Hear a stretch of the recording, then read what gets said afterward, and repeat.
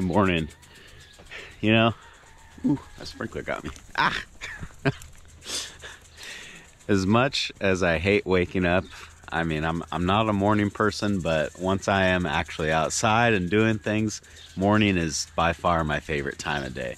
So I thought I'd grab the camera and bring you guys along and kind of show you what I do every morning. That's what's going on today on Farmer Tyler Ranch.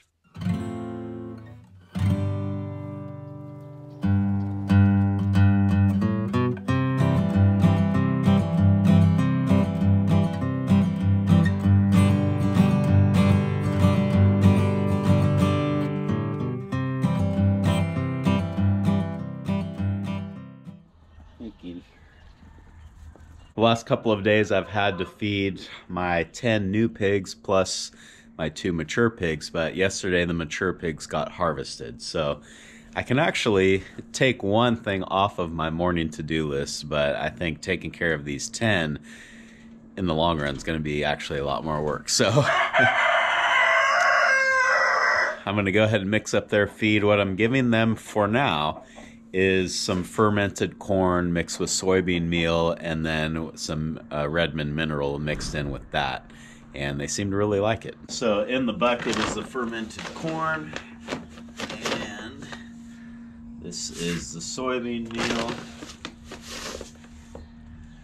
For now, I'm doing 6 scoops of soybean meal. I'm trying to make this about a 20 to 22% protein ration. And the SR65 is not as critical how much I put in there, but I've been doing about a half a scoop. And yeah, that's what they're getting.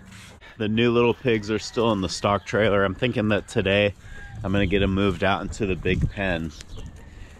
And really I need to get them out of here because the automatic waterer that I made for them, that I might have posted a video about,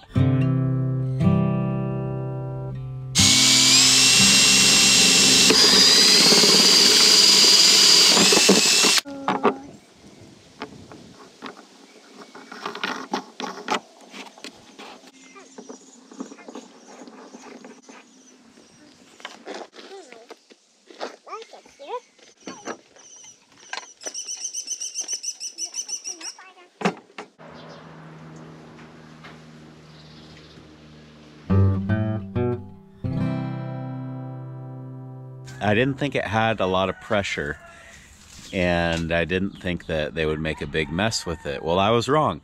Pigs find a way to make a mess with almost anything, and this is no different.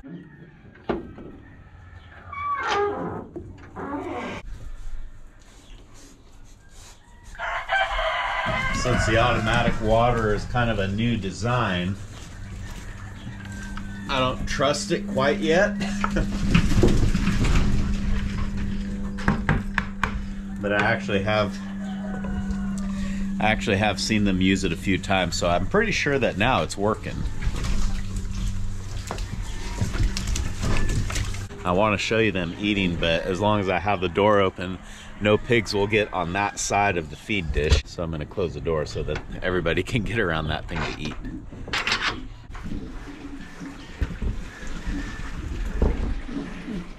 So when you're feeding fermented feed, the most important thing to remember every morning is to get the next batch soaking. So I'm gonna go ahead and do that right now. As they get bigger, I'll probably transition off of fermented feed and go with like milled wheat. That's the plan at this point. And the only reason for that, I like fermented feed, but the one thing that I don't like about it, especially feeding a large group of pigs, is I kind of want to free feed them, and that's hard to do with fermented feed because if they don't finish it, the feed can start to mold. If I have milled dry wheat and soybean meal mixed together, then I can just fill feeders up and they can eat as much as they want. I can give them a several day supply and I don't have to worry about things like mold.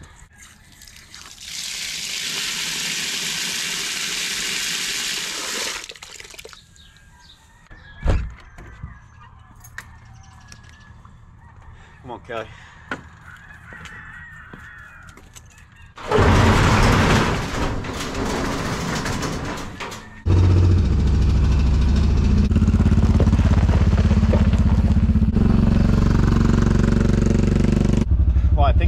chores here at the house. Now we're gonna head down to the ranch.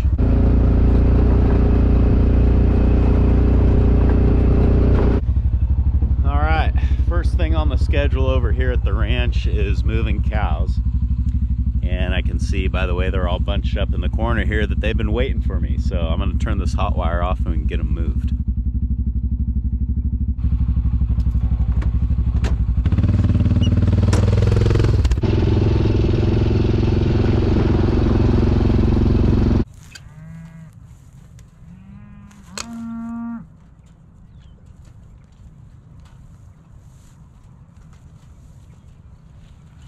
I think a new job for the to-do list is to make a little ladder or a couple little ladders on this fence here so I don't always have to climb through barbed wire. I really don't like doing that.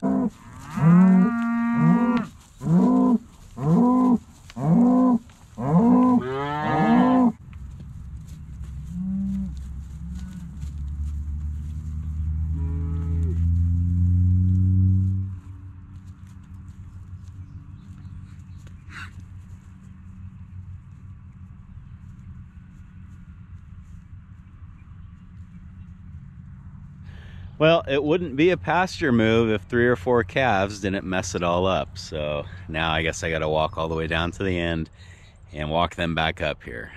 Hopefully they get this figured out pretty soon.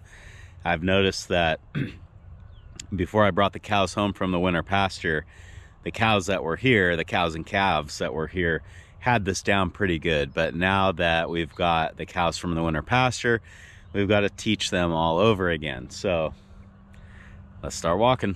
Yeah, these calves are gonna run all the way down to the end. And you know, it's like this every time, but that's okay because it's almost become, you know, as calves, messing up the pasture move has become a tradition. So has me and Callie going for a little walk in the morning.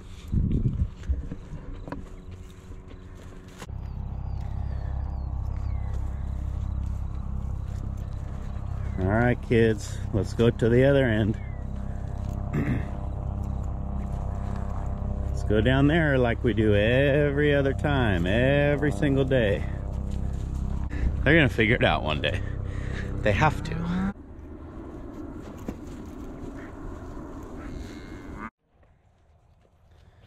Oh, he found a shortcut. Can you guys do that? There. Success.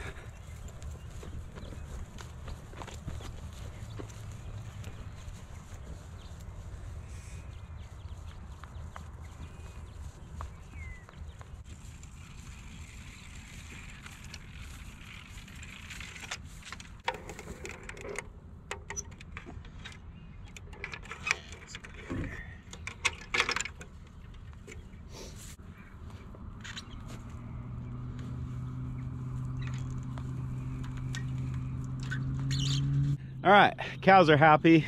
Got a couple more things we need to do.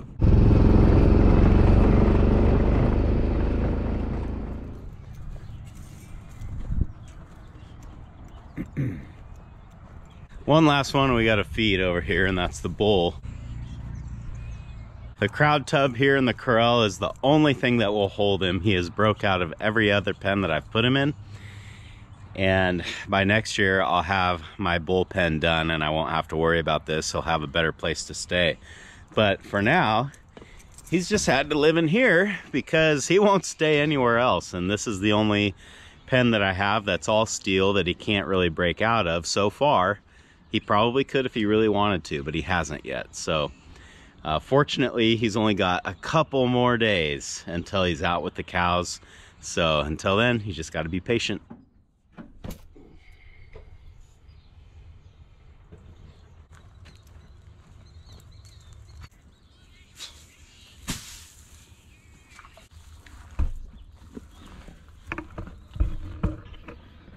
This year I am going to go get another bull to run with this guy, and I'm hoping to do that tomorrow. But before I turn them out with the cows, my plan, or at least what I've been advised that I should do, is to put the second new bull in the big corral to where these guys share a fence line and just sort of let them, you know, talk to each other and get used to each other, and that after a day or so, that if I turn them out, that they'll probably still fight a little bit, but hopefully it'll sort of minimize the intensity of that fight. This guy's old and he's fairly good size, so I feel like he would be the one that comes out on top in a fight, but I don't know what the other bull is going to look like that I end up getting. If it's a younger, smaller bull, then I won't really worry about it. Usually when you have a big bull and a small bull, they don't really fight because the small bull knows that he's not going to win. But if you have two bulls that are pretty equally sized, that's when you can have problems because neither one of them want to let up. Right here you can see one of the modifications that this bull made to the barn when he was in this larger pen. And I don't know if the GoPro is going to show it very well because the angle of the lens is weird, but this wall is bowed in pretty significantly. There's like a cross brace right here that's mostly kept its shape, but everything below that is bowed in bad. So I've got to take all this tin down and either straighten it or replace it with new tin. And I might even add a couple more boards in here just to sort of prevent this from happening again. But that is why I haven't been able to bring hay over yet, because I need to get that done. And well, there's a few reasons, but that's probably the biggest one. And while we're down here at the ranch, this isn't really part of my morning routine, but I thought I would introduce a new project that you guys are going to be seeing on the channel. I got this trailer generously donated to me by a friend of mine, and there's a couple of things that I've got planned for it. I'm not really sure which way I would rather go with it, and I would kind of like to hear what your guys' thoughts are. So my first thought is to weld a hitch on the back of my other car hauler trailer and then set it up so I could tow like a set of doubles. So I could hook this trailer up to the back of the trailer that I've already got, and then I could haul like twice as many round bales as I normally can. And when I'm moving hay back here to the ranch, I think that would be a real advantage and save me a lot of trips. In order to make this thing worthy for hauling round bales, though, it would need a lot of work. This deck is pretty rotten. The tires are questionable. The wheel bearings are questionable. And the frame, it would need a little bit of reinforcement. I don't think that it can handle that much weight in the condition that it's in right now. The other life that I'm considering for this trailer is to make my portable feeder with it. Now I could take my third section of my Lakeland round feeder, put it on the back. I've got these two feeder panels that I could put on the side. I would just have to modify the tongue a little bit to fold up out of the way and then make a fourth side on this end. But I could drop like 3 or 4 round bales in this thing and use it as a mobile feeder. That would be great over at the winter pasture, and then I can even see instances where I would use that around here. I'm really leaning towards making the feeder out of this just because I've thought about it a lot, and I think that's actually going to work really good with my program here. Not to mention the fact that to get this thing ready to actually haul some weight, it's going to take a lot more money. To do the feeder idea, I've pretty much got everything that I need to do that. I just need to find the time. So I'm not really sure. It's nice to have options. Pulling a set of doubles with round bales on it, I think would just be kind of cool. It'd make an awesome video, but I'm not sure exactly how legal that is. You know, I guess I would have to go get my doubles endorsement for my CDL, and then we might be okay. I'm not really sure. Let me know what you guys want to see, and I'll take that into consideration. But I think we're going to go feeder on this thing because I'm going to need a feeder.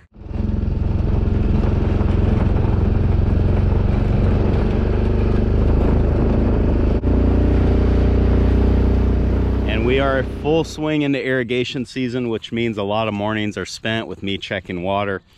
These checks are only about halfway done right now, so I don't need to do anything, but it's always nice to get out here and let Callie run around in the water. She seems to enjoy it.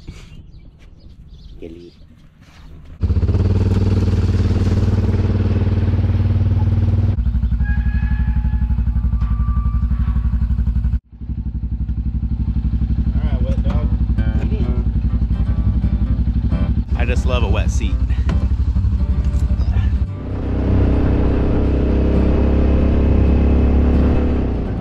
Well, that's going to do it for this morning. I think I got everything done that I needed to get done. So now I'm gonna go feed myself, and Mrs. FTR always makes me a special cup of coffee, and about this time of morning, that's what I really start looking forward to. Thanks for hanging out with me today, guys, and I hope I'll see you again on Farmer Tyler Ranch.